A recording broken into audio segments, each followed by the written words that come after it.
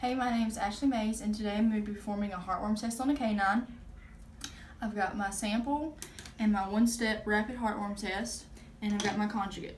So what I'm going to do, I'm going to start by taking the top off the syringe, and I'm just going to place 1 drop of blood.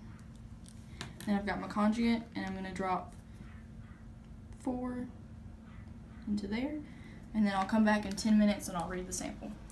Okay, I'm back and it's been 10 minutes, so I'm going to read the heartworm test, and as you can tell, it only has the 1 control band, which means it's negative.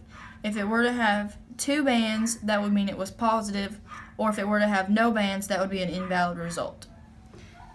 And that's all. Amazing, I just forgot earlier that I was going to write in the chart that the heartworm test was negative.